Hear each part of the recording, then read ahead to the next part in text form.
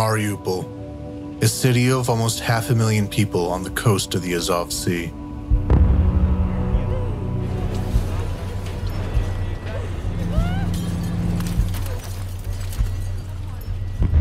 As of February 24th, 2022, 60,000 children lived in the city. How many of them did Russia steal on the pretext of rescue? Російські військові блокують будь-які намагання організувати гуманітарні коридори і врятувати людей, наших людей. Did the children have a choice? Це діти. За них зробили вибір. Їх захопили, вони стали там заручниками. Who stood behind the deportations of Ukrainian children?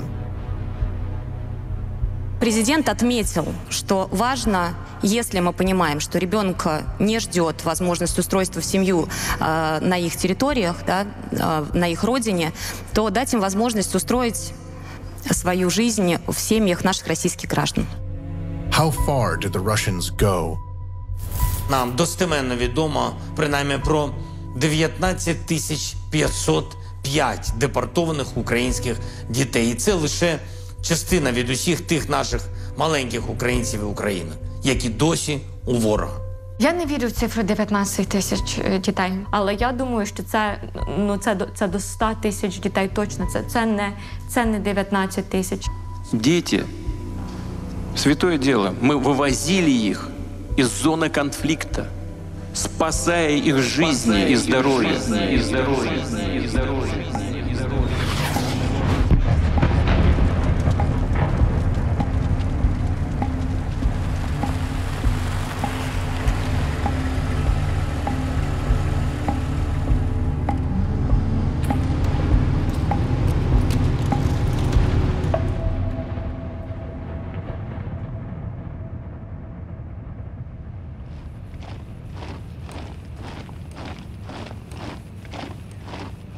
З 23 лютого я заступила о 9 ранку в наряд на службі в місті Маріуполь.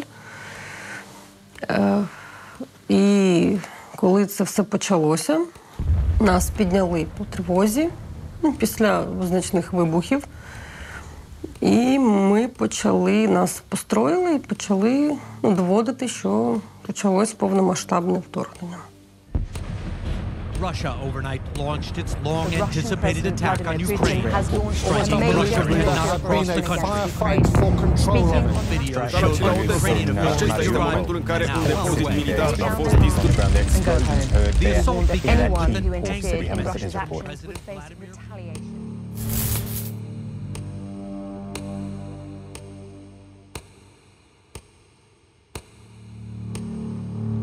Я прокинулася від того, що трясуться вікна. Я подумала, що це салют. Я, звичайно, вийшла на балкон, тому що двері на балконі також тряслись. На ранок дзвоню мамі, мама каже, що це війна почалась. Звичайно, що паніка. І мама сказала, що вона не зможе приїхати з роботи, нас забрати.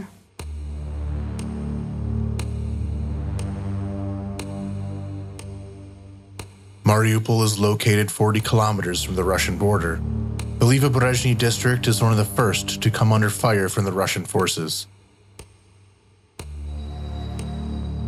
Tatiana's children, Alexander, Karina, and Danilo, are alone at home. Не відкривай, не відкривай!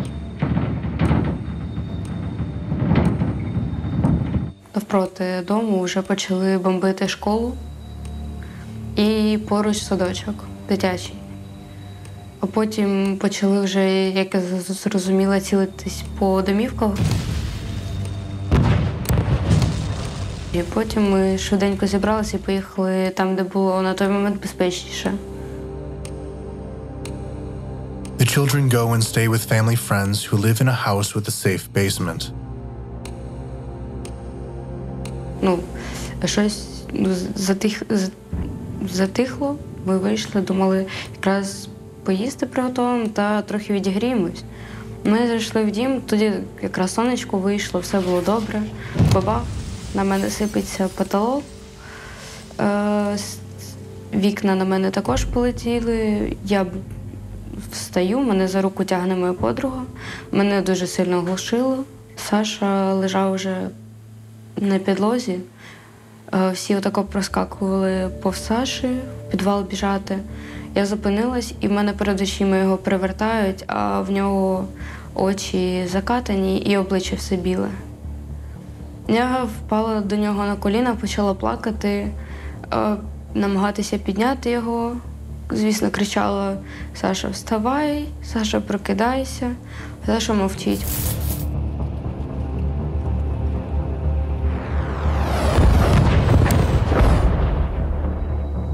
Я пам'ятаю, як чисто зрив, почав питатися вставати, не виходить. Я зрозумів, що в мене, я не відчуваю ніг. І почав їх перетягувати до себе, перевернувся на бік і все. І потім я проснувся у підвалі, мене забрала Каріна та останні, вони ридали. Я сказав їм рота закрити. Alexander has a cough and is vomiting blood. He manages to say that he is having trouble breathing before losing consciousness. His neighbors find a car to take him to a local hospital. Meanwhile, the Kuchuhurin family is fleeing Russian shelling in another district of Mariupol. В подвал мы не ходили, потому что было опасно, потому что рассказывали то, что вот люди тоже ходили в подвал, и их завалило, и никто их не доставал, и они там умирали. Я изначально сказала: выезжайте с Мариуполя, я вас в Днепре приму, потому что куда я вас дену? Приезжайте. А мама говорила: нет, я не хочу уезжать. То есть вот так вот это было.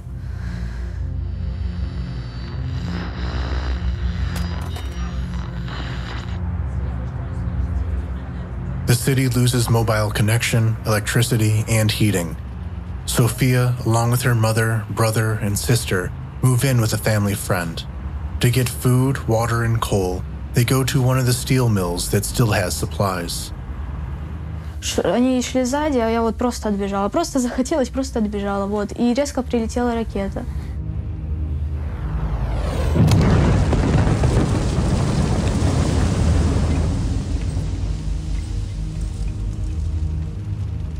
Меня только задело камнем, а маму с братом завалило. Сначала все такое туманное было, можно сказать, ничего не видела. Потом встаю, такие галлюцинации, такое чувство, как будто я была в какой-то игре. Начала звать маму. Она мне откликнулась, я пошла ее выкапывать, стараться руками, потому что лопат поблизости не было. Вот. И летели рядом с самолетом. Мне было в то же время и страшно, и в то же время я хотела помочь маме. Вот, я ее выкопала, чтобы она могла дышать. Вот, и потом пошла просить о помощи. Нашли лопаты и начали их откапывать. Ее выкопали, и где-то днем, может в час, может в 12, вот, она погибла.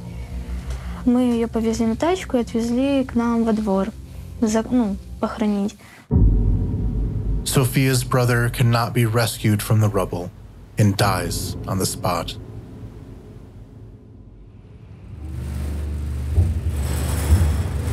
Где-то в часов 5 мы услышали взрывы, и Максим просыпается, я тоже проснулся. Я говорю: да это учение, типа успокойся, все будет нормально. Нам позвонил соцпедагог с колледжа, сказал то, что соберите вещи, через день-два за вами приедет автобус и заберет вас. Так, в принципе, никто не приехал. Ivan and Maxim are orphans. Anton Balai is their guardian. He is the director of the Mariupol vocational school the boys attend. Anton lives with his family near the student dormitory. When the power goes out in the city and the boys can no longer cook for themselves, Anton comes to their aid. Вмикається фонарик, і оце я сапалонником з відра черпаю і суп роздаю по тарілках. І всі стоять отак, як знаєте, як в тому кіно, отак з тарілками, а я оце насипаю їм суп. Shelling around the area is getting more intense. Anton makes his way out of the city with his family and has to leave Ivan and Maxim behind. Ukrainian police officers and armored vehicles then take the boys to a shelter in the center of Mariupol. Ракеты от нас, мины прилетали, не знаю, где-то метров 50. Not far from the boys' shelter is the drama theater, where hundreds of people are sheltering. A few days later, the Russian military drops a bomb on the theater.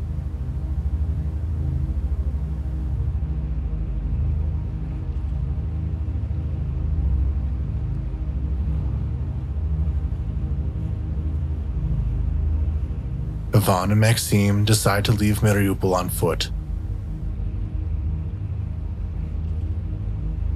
Mariupol has had no mobile service for over a week. Since March 2nd, people have been living in isolation. 11 година, 8 хвилин була на той час, я подзвонила, і вже зв'язку не було. І після того, потім нам доповіли, що в Маріуполі обстріляли вишки. According to our information, around 600 people contacted the hotline of Ukraine's ombudsman during the first month of the war. They are searching for more than 2,000 Mariupol residents they had lost contact with.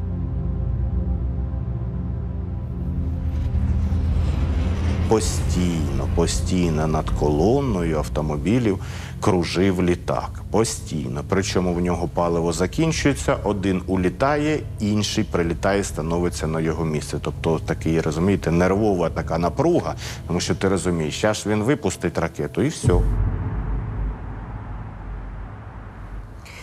І в наші дівчата, які мої знайомі, моя подружка з Маріуполя вивозила дітей, то вона загинула. І я переживала, щоб мої діти туди не потрапили, в той коридор. І там, коли були обстріли, там же ж викладували в інтернет діток постійно. Там і хлопчика викладували 2 і 10 місяців. Як мій Даня на той час був, каже, дівчата на того схожий. Дитинка померла там. Я роздивлялася, постійно це. І просто, що в Дані на ножки є родинка. Я завдяки цим фото, там ножки, ручки просила там якісь, і то так і роздивила, кажу, ні, це не він, це не він, це не вона, це не він.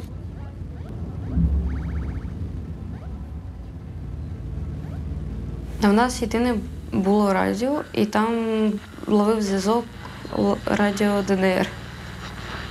І на тому радіо ДНР ми іноді слухали його. Вони просто казали, скільки населених пунктів захоплено, і все, у Маріуполі. Про зелені коридори взагалі нічого не було чутно. Вночі ми домовились про відкриття гуманітарного коридору в Маріуполі. Збір людей мав статись з 9 до 11. На жаль, приблизно о 9:20 почався обстріл градами. Гуманітарний коридор так і не запрацював. Alexander is brought to a hospital in Mariupol, where there are still working doctors and patients. He has injuries to his chest, spine, spinal cord, a fractured shoulder blade, rib, and a shell fragment has passed through his lung. Пролежав, я не пам'ятаю скільки, але це було дуже страшно. По клініці цій лупило, воно все сипалось. Люди, з чого тільки могли вікна робити, але воно все вилітало. Було холодно, було дуже холодно. А в мене ще й температура була. Ми кожен день до нього ходили по одному, по 2 чоловіки навідувати. І він неділю там пролежав, і потім вже почав плакати і казати, заберіть мене звідси, бо лікарню обстрілюють, 4-го поверху вже нема, вже 3-й обстрілюють. А трупів під лікарнею все більше і більше становилось. Там, як я останній раз приходила в ту лікарню, там трупів під 2-й поверх було.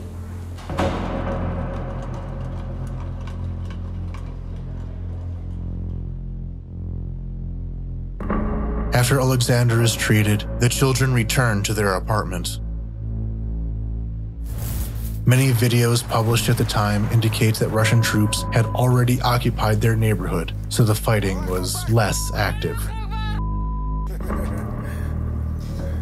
Ми йшли десь у 6 або 5 ранку. Мене посадили на тачку. Ноги, щоб вони не з'їжджали, прив'язали до рами для колеса переднього. А під низ йому постелили матрас, подушку, вкрили його, щоб не замерзав. І так і пішли. Ми розуміли, що йому треба допомога більш кваліфікована, ніж ми можемо йому дати.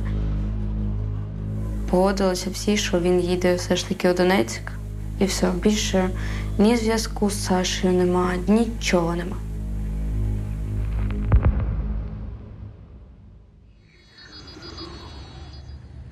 Donetsk is a city in eastern Ukraine captured by Russian-controlled forces in 2014.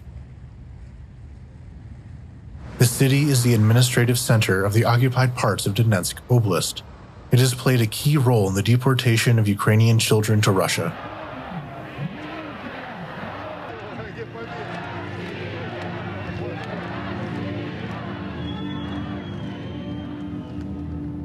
A local volunteer is supposed to bring Alexander to Donetsk, but he leaves the boy in one of the hospitals on the way to the occupied city. Це була 3-я година вже після обід.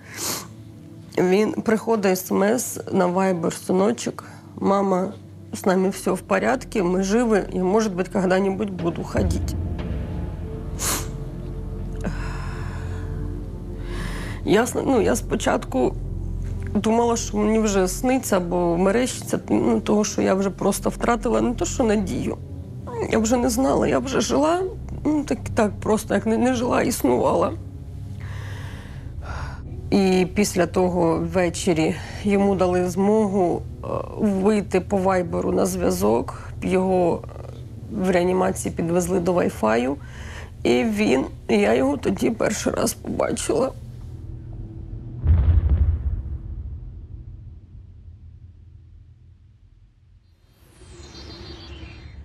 The next day, Alexander is taken to Donetsk. Karina and their younger brother follow him.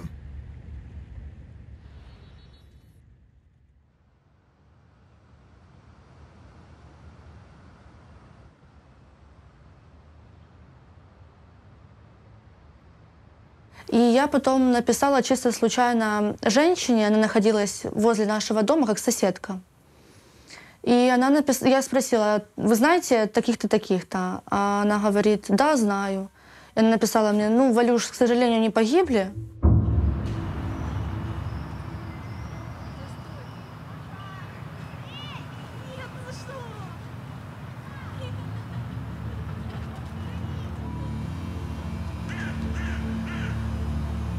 А у меня такой шок, думаю, как они погибли? Ну, я ж надеялась, что все будет в порядке, я верила в это.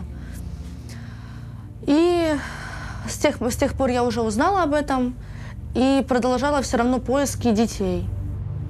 Valya calls all possible hotlines.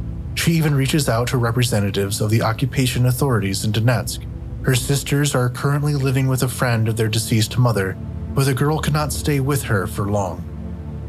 И нас уже через несколько дней забрали на обычной грузовой машине.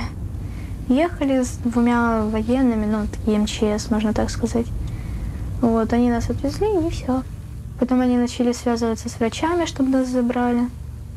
Потому что, во-первых, не было места, во-вторых, надо место в детдоме, и, во-вторых, нас надо было лечить. In Mariupol, the girls contracted shingles. They are brought to the district hospital nearby. Потом уже мне позвонила София с больницы. Я испугалась, у нее был телефон нашего брата, она его забрала. Я испугалась, а у меня в телефоне написано «братик». Я смотрю вот так вот на телефон, у меня вот так руки начинают труситься, думаю, да кто мне звонит вообще? Я испугалась, так я думала, это мне брат позвонит.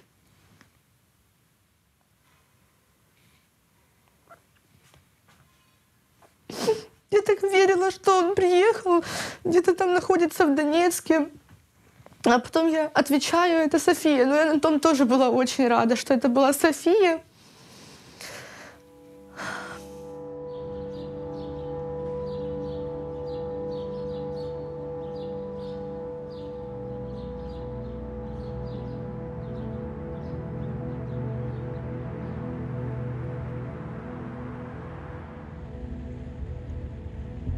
Ivan and Maxim are headed towards Zaporizhia, the nearest large city under Ukrainian control.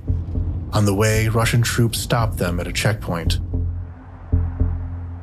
Нас проверили документы, татуировки насчет символики, чтобы ничего не было, и вещи. И отпустили, а там, получается, был автобус за блокпостом. Мы доехали до города Мангуш уже и поселились в больницу в Мангуше. The boys decide to take a break before continuing their journey. Their plans are disrupted by a local doctor. she finds out that the children are orphans and calls an occupation official from Donetsk. Не помню, как эту женщину зовут. Елена Валентиновна. Это служба по делам детей из города Донецк. Она к нам приехала в часов 6, забрала наши паспорта. The woman Ivan mentions is Olena Verbovska. She is the Russian-controlled head of social services for families and children in occupied Donetsk. And since 2014, Verbovska has been taking children from occupied eastern Ukraine to summer camps in Russia, occupied Crimea, and to visit the Christmas tree in Moscow during the holidays. That evening, Olena Verbovska takes Ivan and Maxim to Children's Hospital No. 5 in Donetsk. Мы говорили свою думку, то, что мы обязательно вернемся на Украину. Это каждая медсестра знала. И мы говорили то, что за нами приедут, нас заберут. На то время, когда мы находились в больнице, к нам приехал мэр города. И привез нам как раз эти сим-карты. Сказал, вот он для связи. Сказал, наша война закончилась. Пообещал нам много чего, привез гостинцы. Как раз там была эта женщина по делам детей. И он сказал то, что дадут нам общежитие, где мы будем жить, на ту же специальность, на которой вы хотите, будете учиться. Так и были пустые слова. Мы понимали, что этого не произойдет. Ivan is able to connect to the internet and calls hotlines to get in touch with the Ukrainian authorities. After getting in touch with the authorities, the process to bring the boys back begins. We found that the children from Mariupol were held in at least 9 hospitals in Donetsk.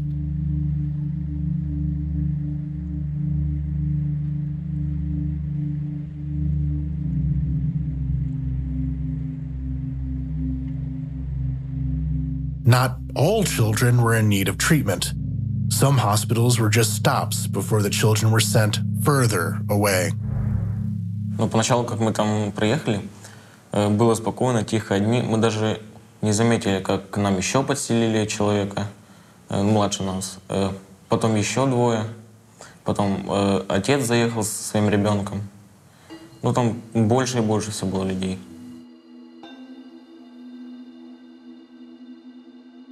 Це давало Російській Федерації козир, що буцімто діти в медичному закладі, там з медичних міркувань перебувають. Відтак, про який міжнародний злочин можемо говорити? Це все гуманітарна акція, порятунок українських дітей. Це собі такий пункт, з якого потім дітей перерозподіляли. Когось, можливо, віддавали відразу в прийомну родину, когось вивозили на територію іншу окуповану, а когось, хтось міг декілька лікарень змінити протягом певного періоду часу, а когось депортували на територію Російської Федерації і вже там вирішували їхню долю. Katerina Reshevska is a lawyer at the Regional Center for Human Rights. She has collected evidence of the deportation of Ukrainian children for the International Criminal Court. As Reshevska explains, deportation was widespread. Children from the other occupied territories were also brought to hospitals in Russia. To bring back deported children, relatives were forced to go to occupied Donetsk. Russian-controlled officials would not agree to hand over the children otherwise. The relatives had to go through other European countries and Russia to get to Donetsk, as there are no checkpoints on the front line. Їхати всі боялися того, що дуже багато було інцидентів, що люди їздили, не верталися. Або не доїжджали, або зникали. І багато кого не випускали. А мені сказали, що якщо я туди поїду, то мій білет в один кінець тільки, що мої діти сиротами залишаться, якщо я туди поїду за ними. Мені вже було все одно, я була реально від дітей 2 години з половиною, блін. Я реально розумію, що вони настільки були поруч. Svetlana Dubchak, Tatiana's mother, agrees to go get the children. At that point, they had been living and working in Poland for several years. А куда едете? Я говорю, за детьми. Дети ранены, ребенок раненый. А они говорят, что а кто ранил, с чьей стороны? Говорю, вы извините, они подпись не оставили. Показываю все документы, а он мне нет. Нет, я тебя не пропущу. Потому что, я говорю, тогда вывезите сюда детей, и я не поеду на вашу территорию. Only some people manage to bring their children home. There is no one system for parents or human rights activists. The volunteers of the Save Ukraine Charity Foundation do not disclose the ways in which they take children out of Russia and the occupied territories, but they have already brought back more than 100 children.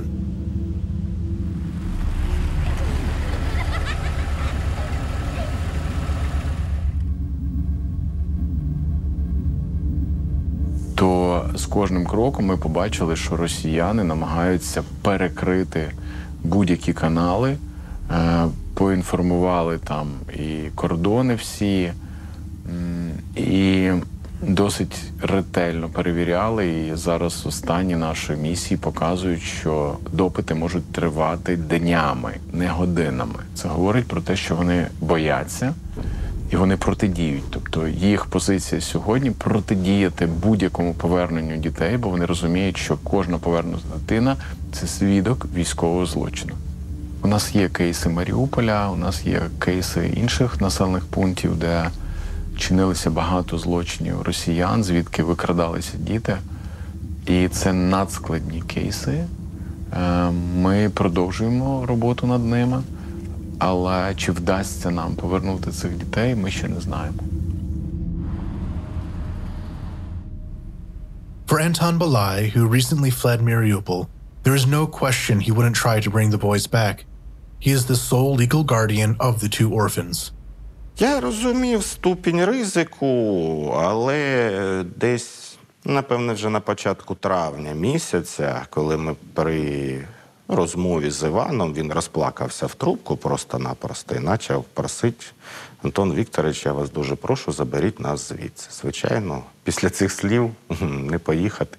Ні, звичайно, я міг оформити довіреність нотаріальну на когось з жінок, наприклад, да, жінкам більш безпечніше туди їхати.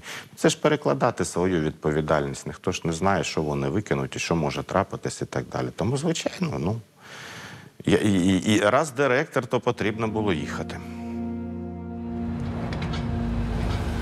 Around the same time, Velia was also prepared to leave for the occupied territories. She manages to quickly get custody of both sisters. Я после операции у меня была операция по-женски. И через неделю после операции я еле хожу, и я поехала в Донецк, чтобы забрать детей, потому что я врачам сказала: все, я уезжаю, мне надо срочно ехать. Я не могу ждать. Я собрала вещи, говорю: все, выписывайте меня, я уже не могу, я поехала. И через буквально 2 дня я уже уезжаю в Киев и сажусь на автобус и еду в Польшу, потом в Латвию, Литву, и потом уже пересаживались на русский автобус, чтобы ехать в Россию и в Донецк, потому что на нашем автобусе ж нельзя было ехать. Karina finds her brother in a children's hospital. He complains that the nurses do not respond when he asks them to turn him over. His bed sores are getting bigger. The hospital has also put him on a special diet for no reason, as we later found out. On top of that, the hospital is planning to amputate his leg, according to his family. Як це можна мене в такому стані було тримати? Я був досить худий. Я тільки руку міг підняти, в мене тонкі мишці було видно. Я не знаю, і по ранам моїм їх максимум чим обрабатували, це мазію. Біда в тому, що Саша, коли приїхав, він в перший день сказав, де мама його працює. Казав головний врач, що якщо ми не знайдемо своїх батьків, вони негайно нас будуть оформляти у дитячий будинок, усіх 3. Медсестри казали, пам'ятаю мені, в якусь російську сім'ю вас віддамо, будете там жити багато, вам буде там комфортно, краще, ніж як ви жили до цього. Ладно, я пошла спрашивать с подругой. Давай, спрашивай. Только именно в парк Писаржевского. Social services of the Russian-led occupation authorities have similar plans for Sofia and Nastya. While Valia is on her way to pick up her sisters in occupied Donetsk, a family comes to meet the girls at the hospital. Меня хотели забрать, Настю нет. Я была в возмущении, почему это, во-первых. Во-вторых, за мной сестра едет. Я уже говорила всем врачам, каждый день об этом говорила. On the way to Donetsk, Valentina gets in touch with Svetlana Maiboroda. She is the Moscow-controlled head of all social services for families and children in the occupied parts of Donetsk Oblast. They agree that Valentina will come get the children. На следующий день поступает от Софии звонок, сообщение. К нам пришли люди, хотят нас забрать. Софию забрать, а Настю оставить в больнице. Я говорю, вы что? Что вы делаете? Я говорю, как так вообще происходит? Почему вы позволяете забрать одного ребенка? Да вообще, я еду сюда, в Донецк. Сестер разъединять нельзя. Это понятное дело.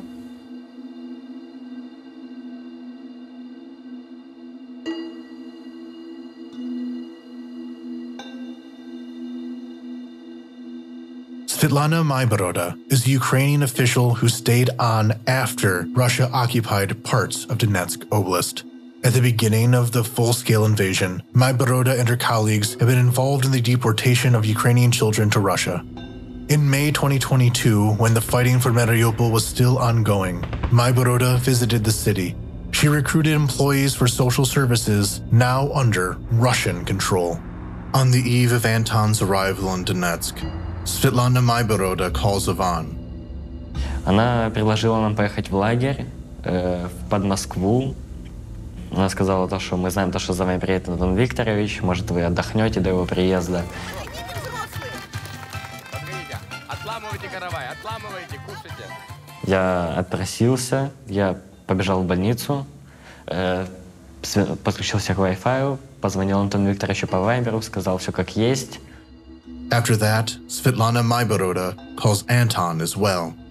Єдине, що я їй запропонував, кажу, так, а може тоді, щоб мені ближче їхати, хорошо, нехай їдуть, а я приїду вже в цей табір, ви мені скажете, куди й заберу дітей. Вона сказала, ні, це складно, це неможливо оформити документально, в общем, тоді ні. Ну, хорошо, ні, тоді хай залишаються в лікарні. Кажу, не переживайте, я заберу їх сюди, і я їм і тут організую дуже гарний відпочинок.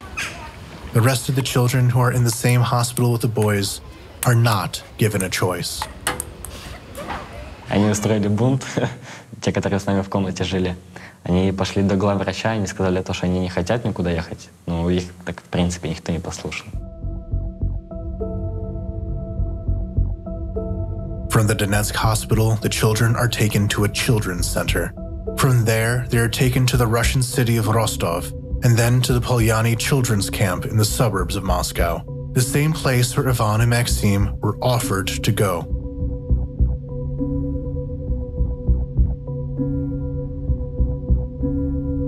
С этими детьми мы встречались на территории Донецка, а после их эвакуации с Мариуполя из подвалов ребят привозили наши военные на БТРах, и они были помещены в больничное учреждение, и на протяжении нескольких месяцев они там находились. И вот в момент, когда мы с нашей командой приезжали в Донецк, я встретилась с несколькими из них, и мы поняли, что очень важно сейчас дать этим детям возможность подышать. The children are supposed to stay here for a month. Maria Lvova-Belova is behind the organization of the so-called recreation and rehabilitation of children. She is the high-ranking official close to Russian dictator Vladimir Putin. A few months before the start of the full-scale invasion, she was appointed Commissioner for Children's Rights in Russia. У нас приехало 1090 детей-сирот из разных детских учреждений. И вот, да, и вот как вы считаете, у нас наши российские граждане, они, конечно, с большим сердцем и, в общем, уже выстроились в очередь брать детей. И вот, если вы позволите, я бы продолжила эту работу. Мы сейчас сформировали реестр уже из тех, у кого есть документы, и кого-то, может быть, на временное размещение, кого-то с российским гражданством можно было бы уже устраивать. Да почему только с российским? С любым гражданством. Lvova-Belova calls the deportation of Ukrainian children salvation.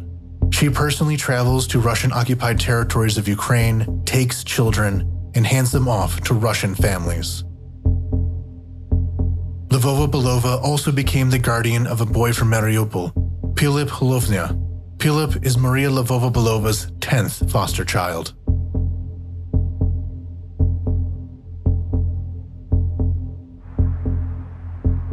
On May 30th, 2022, Putin signed a decree that orphans from the occupied territories can obtain Russian citizenship under a simplified procedure. Pylyp was taken to Russia along with 30 other children. The Kyiv Independent received a list of the children. We discovered that some of these children were from Mariupol. 13 of them were either orphans or wards of the state. In total, we identified at least 20 children who were sent to the children's camp in the suburbs of Moscow. We wrote to some of them on social media asking to talk to them. Our team did not receive any responses, the messages were blocked, and the children's names were changed on their social media accounts. Вони все роблять для того, щоб промити мізки дитині, показати, як вони її люблять, і не дати навіть можливості поспілкуватися з дитиною. І це все робиться разом з органами державної влади там. І діти, які хочуть повернутися, але вони там змінюють картки, там телефони, вони бояться спілкуватися, тому що це Росія, це тотальний контроль, вони знають, що вони можуть бути покарані. Как они только туда приехали, я им звонил, спрашивал, как вам там. Они говорили, ужасно, в комнатах камеры стоят, как это вообще возможно, наблюдать за детьми, если там переодеться хочешь, это как бы личное пространство такое.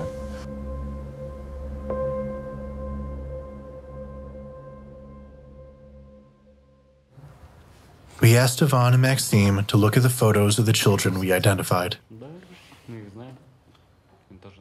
Алину помню, она была с нами в больнице на этаже, она тоже из Мариуполя.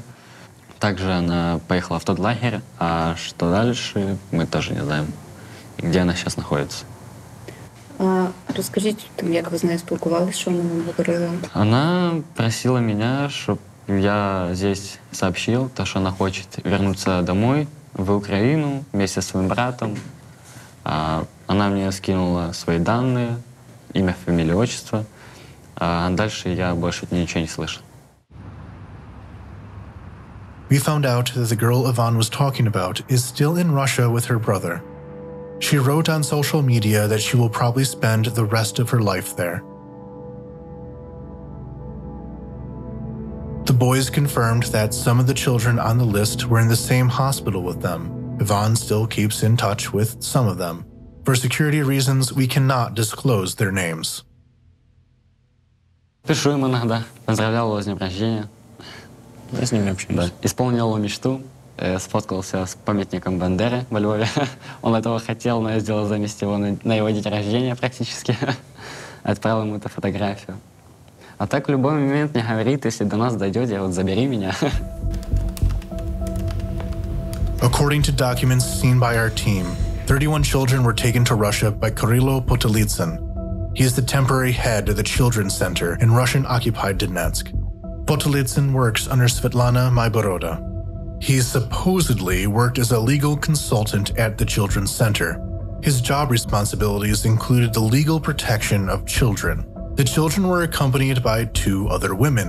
One of them, like Potolitsyn, worked in the Donetsk Children's Center. The operation to deport children from occupied Donetsk to Russia was not the only one in which Potolitsyn's colleagues were involved. We found that another group of children was taken to the Rostov region a few days before the full-scale invasion.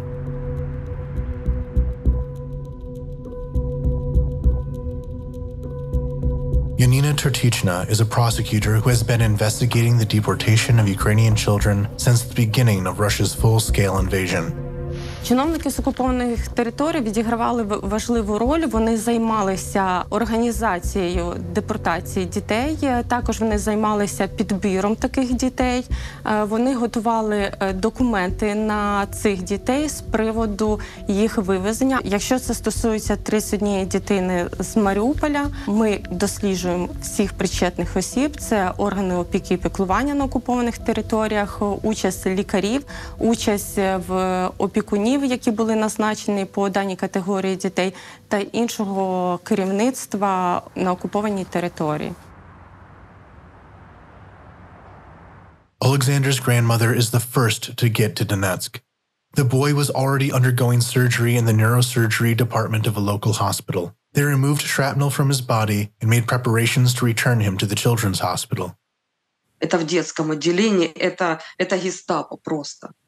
То есть положили его посредине, дверь открыта, а у него все время температура. Здесь его как положили, даже не было подушки. Мы свою подушку принесли из дому. At this time, Tatiana, Alexander's mother, managed to arrange for her son to be treated in Georgia. All that was left was for the boy to be discharged from the hospital. И я говорю, какие вы ему делаете процедуры? В каком состоянии? Он в стабильном. Я говорю, все, выписывайте. А он говорит, нет, мы не будем выписывать. Я говорю, в смысле не будете выписывать? А вы кто? Я говорю, я бабушка-опекунка. Пускай приезжают родители.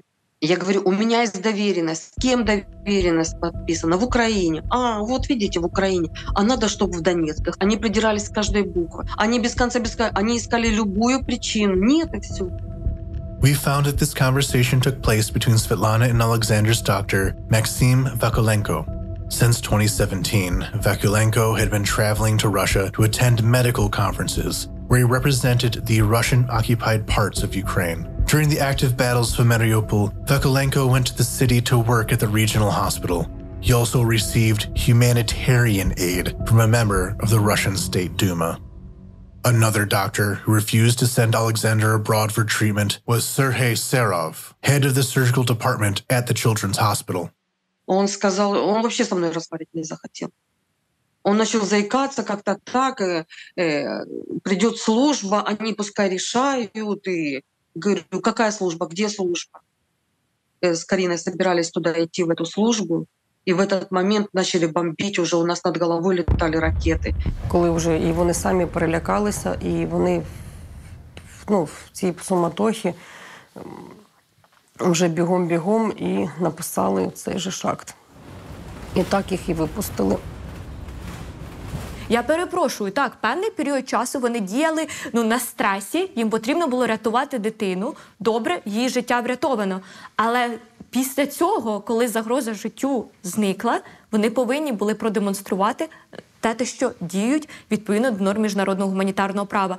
А чи були паралельно якісь дії, пов'язані з розшуком родичів даної дитини? А чи була інформація про цю дитину передана Міжнародному комітету Червоного Хреста для воз'єднання його із його членами родини? In Georgia, Alexander is admitted to the Children's Hospital. Dr. Levon Karashvili manages to treat Alexander's bed sores and stabilize his condition. А эта диета, чем связана, какая диета, я не знаю, потому что там со стороны желудочно-кишечного тракта у него проблем с этой стороны не было. Там какие-то там поражения внутренних органов, и таких ничего не было. Он у нас кормился обычной больничной диетой, и даже мы иногда баловали его, и фастфудом тоже иногда баловали. Then Alexander is being transferred to Germany for rehabilitation. His condition is improving, but now it feels like everything has stopped for him. He can no longer walk as a result of the injuries he suffered. Не знаю, мене більше по плану депресія виносить. Дуже. Тобто, оце я не вважаю, не рахую життям. Зовсім.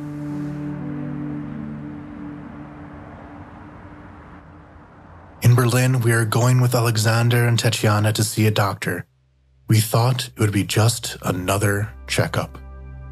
Лікарі сказали, що все в моїх руках, і вони проводили лопатку по моїм ногам. Я паралельно з цим шевелив своїми пальцями, і вони рухались. І вони сказали, що це в моїх руках. Як я буду займатися, якщо буду лінивим, то я нічого не зможу. А якщо я буду займатися, то в мене все вийде. Мені виписали все, що мені треба, і щоб я займався на терапії, і вдома дуже часовий масаж, все, що я вмію.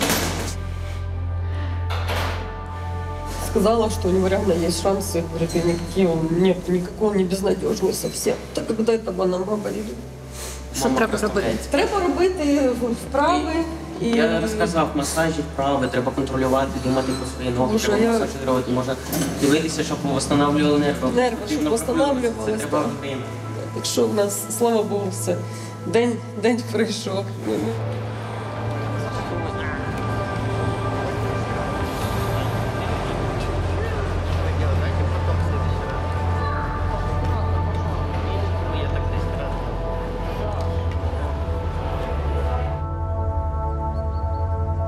Valia manages to quickly get the children, but while leaving Donetsk, she is asked to return to the city and undergo filtration.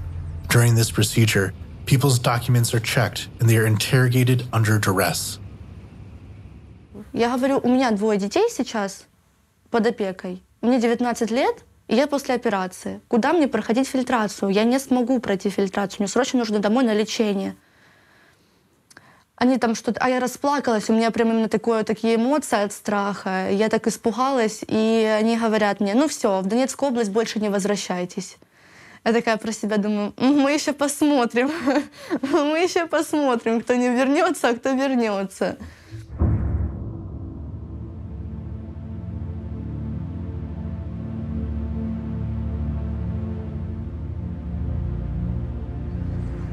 Anton picks up Ivan and Maxim from the same hospital. He comes to pick them up in the morning, signs the documents, and returns to Ukraine with the children through other European countries. Вже ввечері, ще ми були в Донецьку, вже ввечері мені сестра прислала скріншот з телеграм-каналу MyDNR якийсь, де ми всі були вже сфоткані, і вони вже підписали там новину про те, що вони такі дуже гарні люди, які раз діти забажали, то вони віддають дітей на Україну, віддають їх державному опікуну, що вони такі гуманні люди. Это тот человек, который, можно сказать,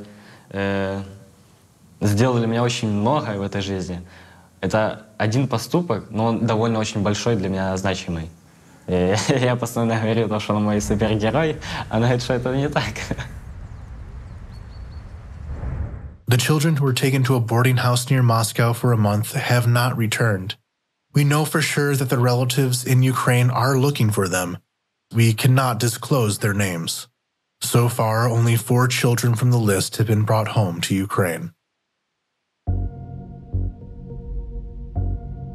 We called Svetlana Maiboroda. She is a Moscow-controlled official from the Russian-occupied territory who was involved in the deportation of Ukrainian children to Russia.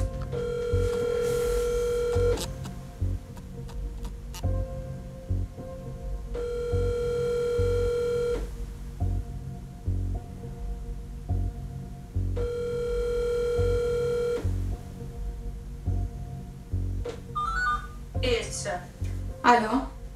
Да, Олеся, да, алло. Добрый вечер, Светлана Анатольевна. Меня зовут Олеся, я журналистка. Да. У меня есть к вам один вопрос.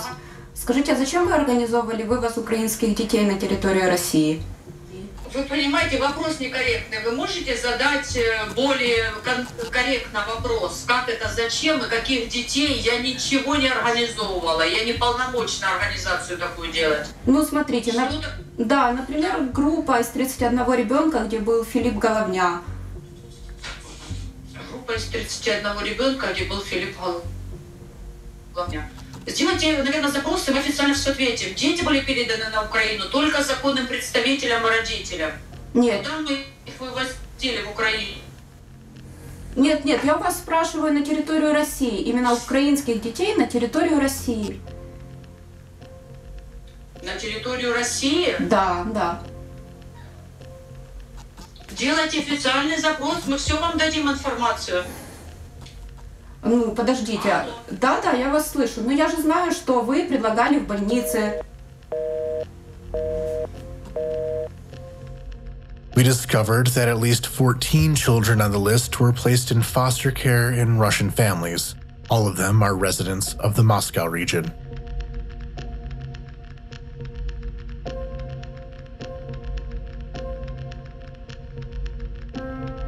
We found that children were mostly given to families who already had foster children. According to Russian media, a boy from Mariupol, Bogdan Dermokhin, was placed in a family with 11 children. His foster mother, Irina Rudnitska, is a former volunteer in the Chechen War. After several months, Bogdan tried to escape from Rudnitska's family to his relatives in Ukraine. He was detained at the Belarusian border and brought back to Russia. Ті діти, які повернулися і нам вдалося їх допитати, ми можемо сказати точно, що дітей виховували в дусі любові до руського міра. Їм повідомляли, що Україну як державу знищено. З ними проводили військово-патріотичне виховання, їм до рук давали зброю. Не з цієї групи, однак ми знаємо, що бували випадки, коли до дітей застосовували фізичне насильство. During more than a year of war, Ukrainian authorities were able to identify more than 20,000 children who were deported to Russia. As of early 2023, Most of them were from Donetsk Oblast. Since the beginning of the full-scale invasion, volunteers and Ukrainian authorities have brought home about 400 children.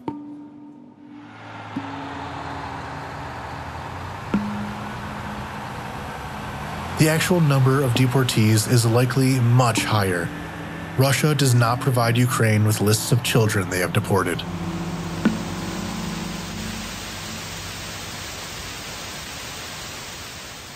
Тисячі дітей, які були викрадені, вирвані з життя, відірвані від рідних та незаконно депортовані на територію Росії. Ми не знаємо точне число, це правда, на жаль, і поки що, скільки усього таких наших дітей, але ми знаємо, що маємо повернути всіх, ми знаємо, що маємо відновити права і безпеку для усіх наших українських дітей. The International Criminal Court issued arrest warrants for Putin and Lvova-Belova. They are suspected of deporting children to Russia. Ukraine may request their arrest if they cross the border into countries that recognize the ICC's ruling. Україна зберігає на цих дітей свої певні права як держава громадянства. Тому варіанту, що ці діти були депортовані на територію Російської Федерації і вони там залишаються на території Російської Федерації назавжди, його просто не існує. Не існує в міжнародному гуманітарному праві положення, яке дозволяє окупаційній державі брати дітей, вивозити їх і залишати їх на постійно.